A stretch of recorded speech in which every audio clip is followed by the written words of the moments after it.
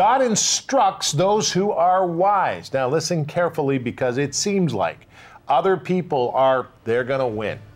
But God moves in when you least expect it. Very, very interesting. Good morning, good afternoon, good evening. My name is Rod Hembree. And I'm Janice. This is Quick Study Television, taking you through the Bible today, Psalm 90 to 94. As we study this, Corey helps us to understand what's going on. Corey? Today we're going to be looking at the tomb of a very famous man mentioned in the Bible. Tombs are interesting things to consider when you're looking at all of the past. Very, very good. What did you do today? Today we're going to talk about Psalm 94. Very good. Excellent. Psalm 94 is a good one. And Ryan is here to tell us what he's doing. Ryan? Today I'm looking at the life of a man the Bible refers to as a mighty hunter before the Lord.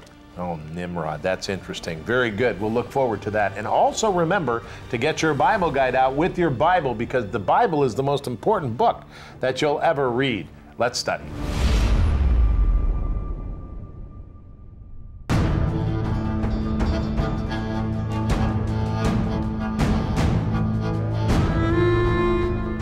Today, you and I are going to be looking at an accidental but a very intriguing find in modern-day Jerusalem. We are going to be taking a look at the family tomb of Caiaphas. Now, Caiaphas was the high priest during the lifetime of Jesus Christ.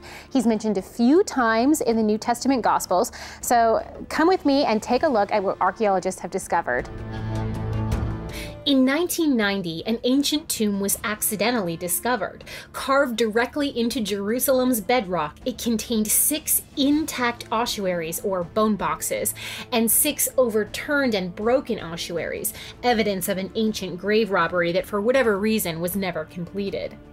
This burial cave was originally accessed through a small entranceway. Once inside, a pit was dug into the floor to allow mourners to stand upright. The tomb features 4 loculi, long recesses first used to place a body for decomposition, and later to house ossuaries where the bones of the deceased were collected and stored. Many of the ossuaries of this tomb were decorated with carved patterns. 5 of the ossuaries bear name inscriptions, and 2 of these inscribed ossuaries caught the particular attention of archaeologists. Both were found still tucked away in one of the loculi, and both contain the Aramaic equivalent to the famous name Caiaphas. One of these ossuaries is decorated intricately on its front and lid and bears 2 longer inscriptions. Both read, "Joseph, son of Caiaphas." In this ossuary, the remains of 2 infants, a 2 to 5-year-old child, a teenage boy, an adult woman, and a man around 60 years old were found. This elderly man has become the topic of much discussion. In the New Testament, the high priest presiding over the interrogation of Jesus is referred to as Caiaphas. The writings of 1st century historian Josephus give a longer name for him, Joseph Caiaphas, and Joseph, who is called Caiaphas. It is possible to understand the inscription on this ossuary as meaning Joseph of the family of Caiaphas. There is a known lack of diversity in personal names during the Second Temple time period, so it's not surprising that many went by family names or nicknames. The inscriptions, an intricately designed box worthy of a one-time high priest, have led many scholars to the belief that this box houses the family and remains of New Testament Caiaphas.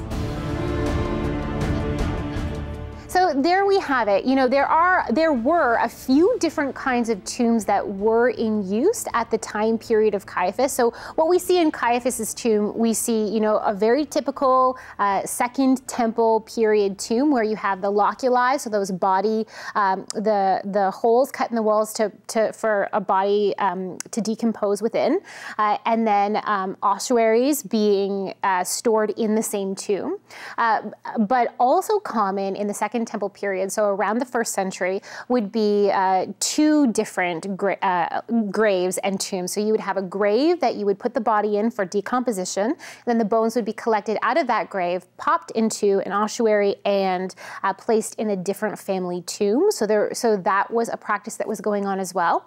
Now, there were also a lot of people who were reusing tombs that came from the First Temple period, so the time period of the kings of Israel and Judah. Judah. So before the Babylonians destroyed Jerusalem, that's when these tombs were cut out of rock. And generally speaking, they would have benches for the bodies to decompose on, and then something called bone repositories underneath the benches. So a hollowed out area underneath the bench where you could store the person's bones once the body had decomposed, and you could reuse that bench. Well, some people were reusing these types of tombs during the time period of Jesus and just using bone boxes or the bone repository.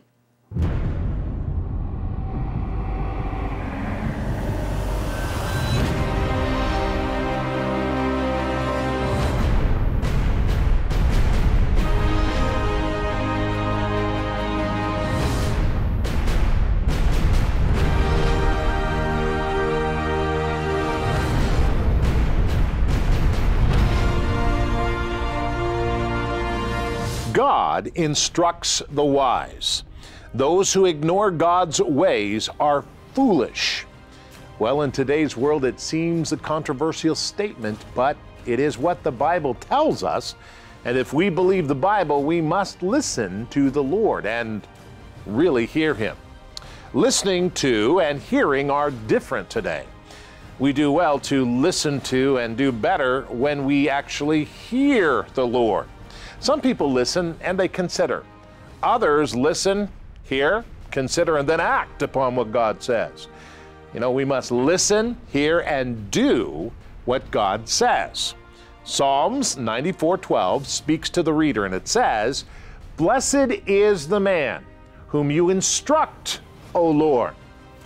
When we listen to hear the works of God through His Word, we can learn His instructions, and they are given so that we can live our life well. We do not choose our lifestyle from selections presented in today's pop culture. God explains life so that we can live trouble-free.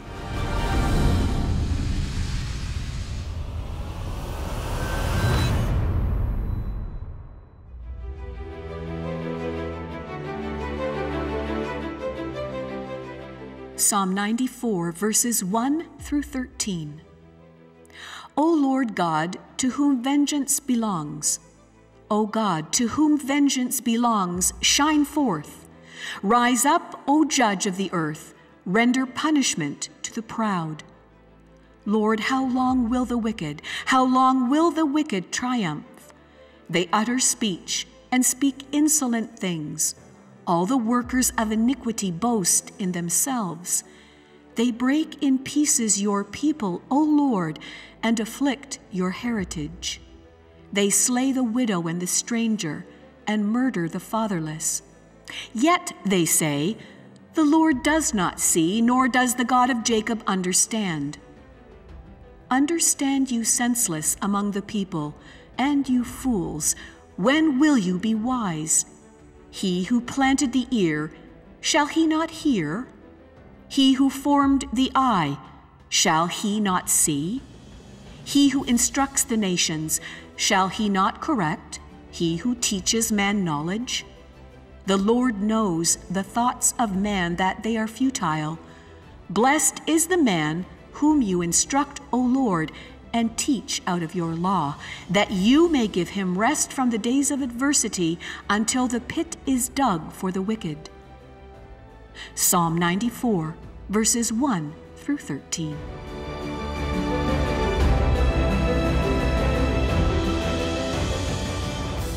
I keep telling you the same thing, and you know it's true, that the Psalms are real.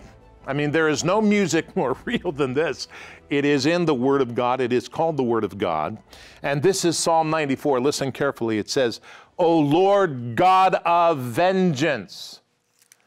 God of vengeance? Interesting. Now, we'll talk about this as we go further. It says, God of vengeance. O God of vengeance, shine forth. What are you talking about? My goodness. Rise up, O Judge of the earth. You got to be kidding me. These are pieces of music that God has written for us to hear and to read. And we need to understand them today. Get your Bible guide out in your Bible, because this is a very important day. And I pray that God will help you. If you don't have your Bible guide, you can use the addresses on the bottom or go to www.biblediscoverytv.com. As we look at this, as we understand this, as we get it, we need to ask the Lord to speak to us, because we're talking about a time when the Word of God says this: God instructs the wise. God instructs the wise. Now, what does that mean? It means that there are times when we are not wise. And there are times when sin affects us. But there are other times when we're at that moment and God instructs us in those times. We need to hear that. We read Psalm 90 to 94. We're looking at Psalm 94, verses 1 to 13. Now, Father, today I pray you would help us to understand this. We need to know, we need to hear what you're saying, because this is important, from your Word. And your Word is going into our heart right now. We're taking it into our heart. We're broadcasting it over the air. So we pray, Lord, in Jesus' name, that you would help us today to hear what you're saying. Amen. Listen carefully to the book of Psalms. This is very interesting. 94 verse 1 says, O Lord God, to whom vengeance belongs. That's amazing. O God, to whom vengeance belongs, shine forth. Rise up, O judge of the earth, render punishment to the proud. Lord, how long will the wicked triumph? Now this is amazing, because this is a psalm, this is a piece of music. Some people do not live according to the Bible. They don't. It looks like they will triumph. It does, but Jesus Christ knows the truth. Listen carefully, it's very important that the psalmist used God the vengeance, because this vengeance is not like our vengeance. Remember that the emotions of God are holy. Remember that the truth about God is He is righteous. So His emotions are perfect. Ours are not. He can be angry and not sin. He can do all of those things. We cannot. We can only do that with the Holy Spirit in us. It's very important for us to learn and to understand that. So when we say God of vengeance, we're talking about the perfect God, God who is perfect in the way that He does things. Now listen carefully, because God will speak. God will do things that you think should be done right now. Do this right now, Lord. Well, hold on a minute. God isn't doing it for a reason. There will come a time. Nobody's getting away with anything. Anything. God will do it. We need to wait for the Lord to speak. We need to wait for the Lord. Then when the God of vengeance does, you better watch out if you've done some wrong to people. I would suggest that you invite Jesus into your heart and repent of the wrong that you have done and ask the Lord to help you, because He will confront you on those issues. Very important. Psalm 94 verse 4 says, they uttered speech. They speak insolent things. All the workers of iniquity boast in themselves. They boast in themselves. They're all proud of themselves, taking selfies everywhere. They break in pieces your people, O Lord, and afflict your heritage. They slay the widow and the stranger and the murder. They murder the fatherless. Yet they say, the Lord does not see. He doesn't see, no. Nor does God of Jacob understand. No, He doesn't. Now, let me tell you something. People who ignore God believe He doesn't see them. But God sees everything we do in this life, every single action, every single reaction. God sees it, beloved. We need to understand that, and we need to realize it, because if we don't, we're not going to live right. We need to understand that there is a higher authority, a higher moral value, a higher place where God speaks from. And I want to tell you something. This is not judgmental, because this is God on us, God on me. It's me. I'm not projecting to anybody else. I'm saying me. I've got to watch it.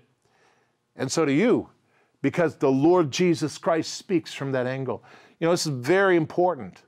And you need to hear what I'm saying here, because as we go into verse 8, God begins to explain. He says, understand, you senseless among the people. Understand, you senseless among the people, you fools. When will you be wise? He who planted the ear shall he not hear? He made your ears. He who formed the eye, shall he not see? He who instructs the nations, shall he not correct? He who teaches man knowledge, the Lord knows the thoughts of man, that they are futile.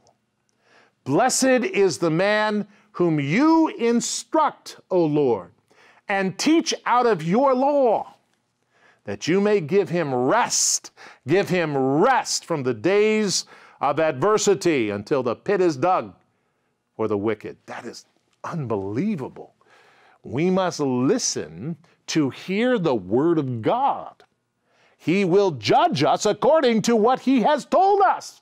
God has spoken to us what right and wrong is. God has told us what his law is. God has given us the power of the Holy Spirit. And he said, if you invite me into your heart, I will send my Spirit. And my Spirit will begin to teach you through sanctification. And that's something else. I'll tell you, we'll be enemies of sin. And it's very important that we do that. God says if you don't, there's going to come a time when you will be judged by the Creator. I do not want to be one of those people. I want to be one of the people who say, Jesus Christ took my case, Lord. Talk to him. Because God is a perfect judge. We need to understand that Jesus Christ frees us from all of that when we take him as Lord of our life. Take Jesus today, beloved. Very important.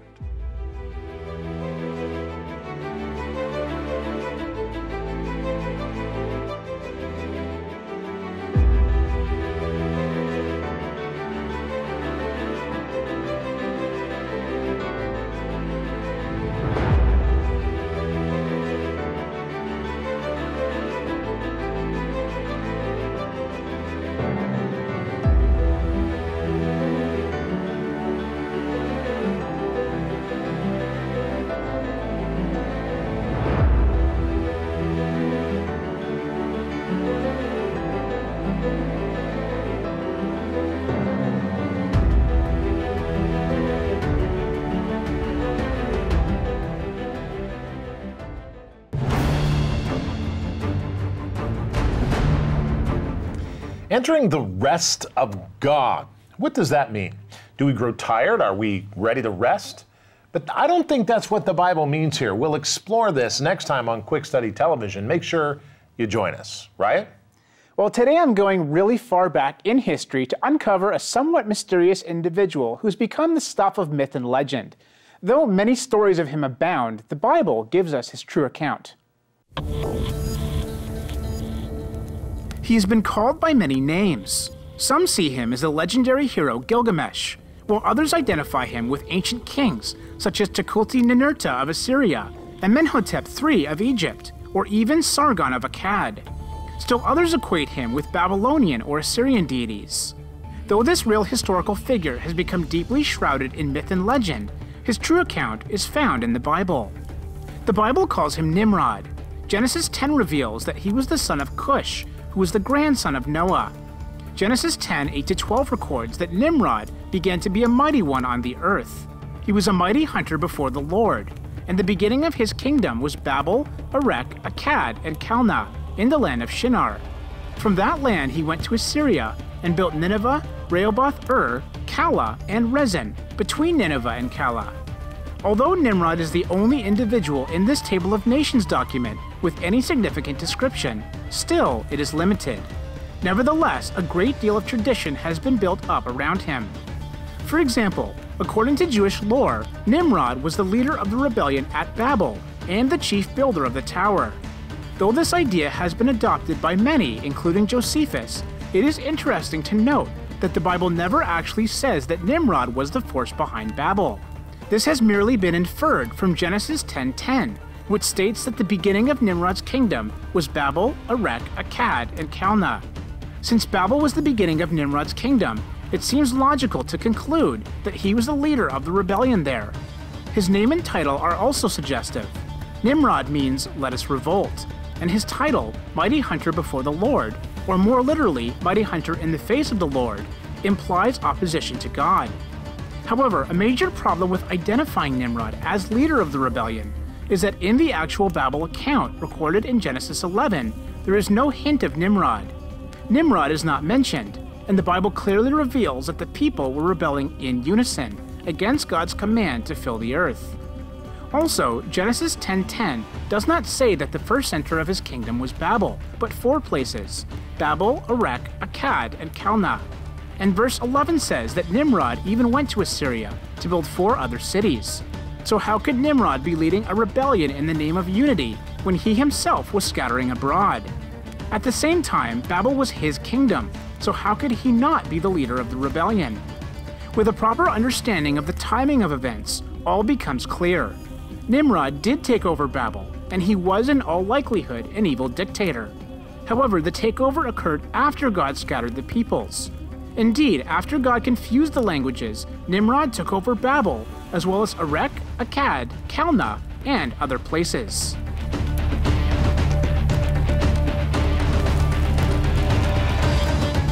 So while many have pinned Nimrod as the leader behind the initial rebellion at Babel, the Bible does not identify him as such. What the Bible does say is that the people were rebelling in unison, and actually there's no mention of Nimrod in that Babel passage. It's my belief then that Nimrod took over Babel and the other places after the scattering had taken place. But not all is lost, because the Bible does seem to imply that Nimrod was an ungodly individual. For example, the Bible gives him the title a mighty hunter before the Lord, or more literally, mighty hunter in the face of the Lord. So Nimrod was not somebody that we would want to model our lives after, that's for sure. It's true, Ryan, and you know, there's a lot of people that have said things about Nimrod that are not true. And there's a lot of people who have not checked the Bible that said the Bible says things. But it is interesting to explore it and to see what the Bible does say about him, so we can understand what he is actually accredited with. You know, a mighty hunter before the Lord. I've heard this as a good thing, and I've heard this as a bad thing. I tend to believe it's a bad thing, but because hunting was never, ever a part of God's plan for Adam and all of that. And also, when you look at it, you begin to understand, oh, okay, I get that. And the thing with Babel, too, we don't know exactly who was the guy behind the Tower of Babel, but we make the assumption that it's Nimrod. So it's important that we remember what the Bible says. Yeah, that's key. We really do have to put the Bible in authority over everything else. You know? We do. So if it doesn't agree with the Bible, then personally I don't believe that, right? Because it's not Scripture. Right, exactly. Yeah, Very we have to hold interesting. It up higher. You know, I was in Jerusalem, and back in '91, and I was standing on this park just outside of Jerusalem, and we were taping television there, and we had to stop. I mean, the men came and they said, you got to move, and it was the police, and I said, why do we have to move? Jim Canelon said to me, oh, they're doing something, they found something. It wasn't until 5 weeks later, when I got on the airplane to leave Israel and come back home, that I read in the newspaper they found Caiaphas's tomb. Yeah. And I was like, yeah. You got to be kidding me. We were standing on Caiaphas's tomb and didn't even know it? That's the thing. There's so much still undiscovered. I mean, for all of the discoveries that have been made, and there have been thousands of discoveries made, there are still more. So it's always very exciting. I mean, there's years and years of stuff. Yeah, thousands of years. Jerusalem, thousands of years. Thousands of years of occupation. So it's still occupied. So people are still living there. You know, another city is Jericho. There's a lot of stuff in Jericho. Anywhere you dig in Israel, pretty much, you're going to come up with something. Yeah. So anyway. And don't you believe that God allows these things to be revealed in His timing? Of course He does. You know, for His purposes. Like the Dead Sea Scrolls, 1947. And that's actually the year they were forming Israel. But that's 1 year before the actual, United Nations did it. And you're like, wait a minute. I know.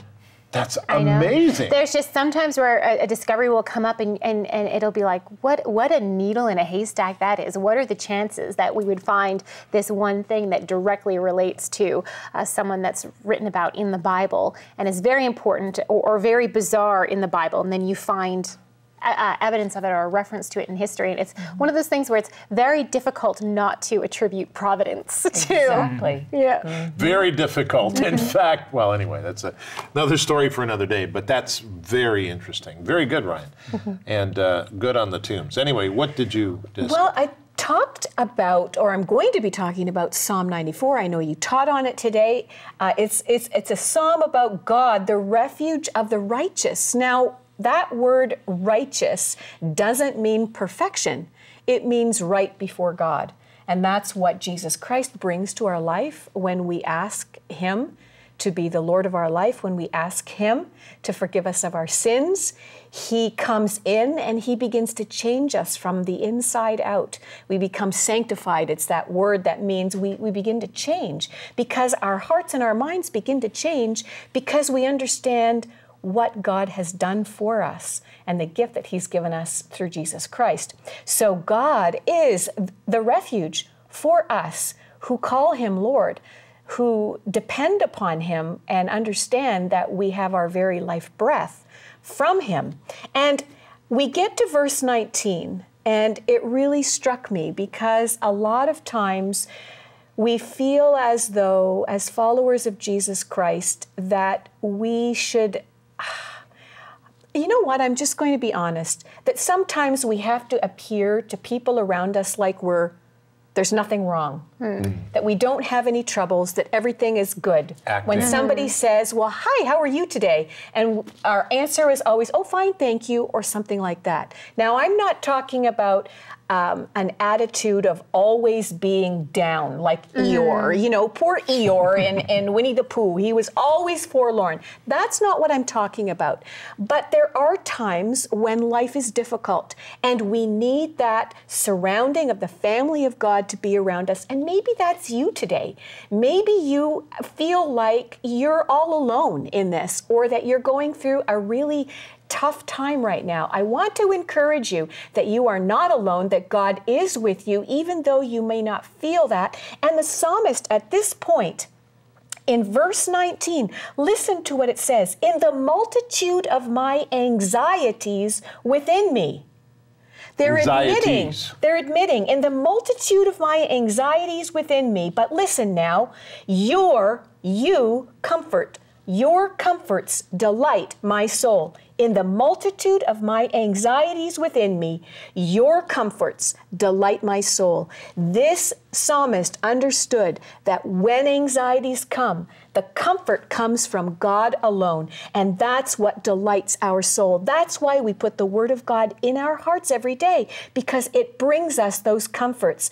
Philippians verse 4:6 says, be anxious for nothing, but in everything by prayer and supplication with thanksgiving, let your requests be made known to God. He will hear you today. He will in thanksgiving. Amazing. And God will bring delight and comfort to your soul. He is our refuge today and all the tomorrows that we have.